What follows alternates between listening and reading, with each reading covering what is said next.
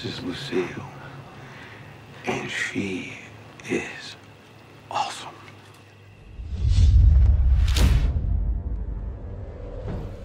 Shields up, Iron Breakers. Rurikhan here, coming at you with another video, and today we're going to be talking about Monster Hunter World. More specifically, we're going to be talking about another one of my Gunlance builds. Now, this build is called Lucille, and you guys will be figuring out exactly why in just a couple of moments. The credit for the name actually goes to Alvin Kadachi from my live stream. That is an excellent name for this build, dude, because if you guys pay attention, the weapon that we're using, which is called Eradication Flame, is also wrapped around in barbed wire, very much like Negan's bat, which is also called Lucille. And basically, just like Negan's bat, the whole point of Lucille is to beat the crap out of monsters. And you don't actually use shelling. You're just going to beat the crap out of them with melee attacks. So, in a way, I said a while back that I didn't really consider Nergigante's Gunlance to be a Gunlance. It's more like a hammer, or in this case, a bat. And that's what we're going to be doing. We're going to be taking a bat to the face of Teostra, and it's going to be good times. So let me go over the build here with you guys. So naturally, the weapon is Eradication Flame, coming in with a base attack damage of 483, which out of all the gun lances in the tree, it is the one with the highest base attack damage. However, once you get to augmenting levels, there is one gun lance that can surpass Eradication Flame in raw damage significantly. And that is the Baroth's Gunlance, because you can augment it 3 times, increasing its attack by 12 3 times, so an additional 36 attack. And to top it off, that particular Gunlance can be Elementless, which means you can reach a base attack damage of around 545 or something like that, which is pretty beast, but I'm really not willing to invest all that many augments into another Gunlance just for the sake of having ridiculous amounts of raw damage. However, the Baroth, if you guys are willing to go that route, the Baroth also has viable shelling.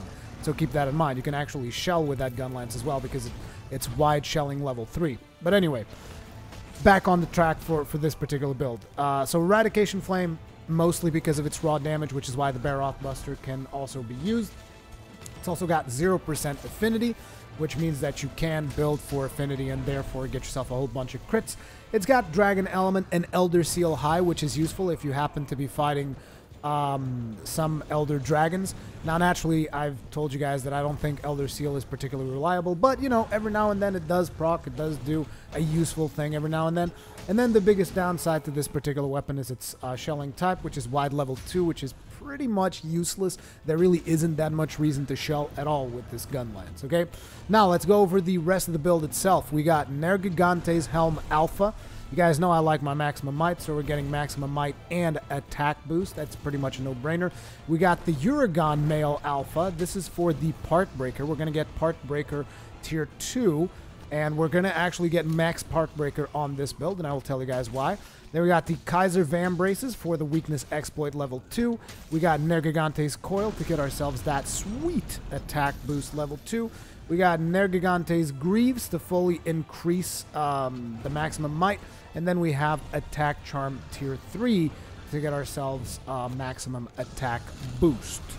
Taking a look at the decoration side of things, we got a critical jewel on the Nergigante Greaves beta. That is because this particular gem is actually optional. You can put whatever you want, but since we're going to be critting so often, I figured, hey, might as well get a little bit of attack of critical boost in there.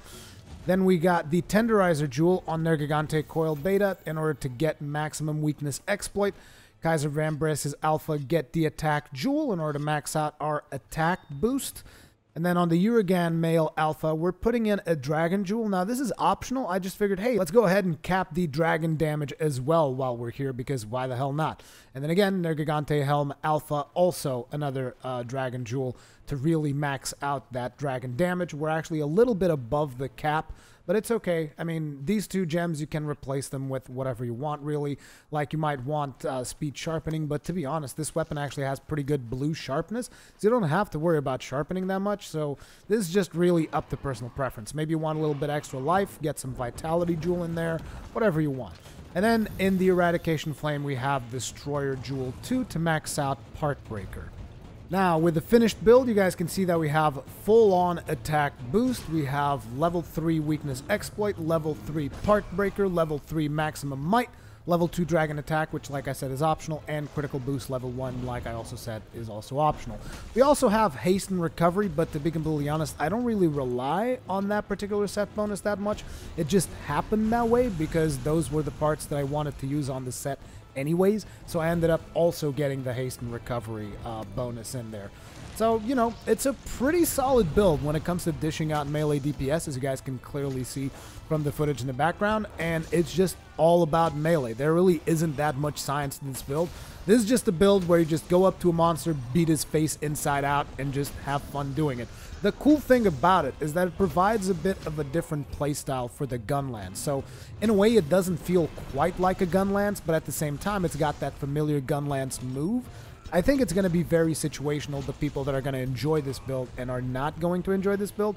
Like, I just like bringing it out every now and then. You know, if I'm a little bit tired of the usual just like shelling combos, I'm just like, okay, let's bring out Lucille and just beat the crap out of somebody. What do you guys think about this build? Let me know in the comment section below. Thank you very much for watching, and I'll see you guys in the next one.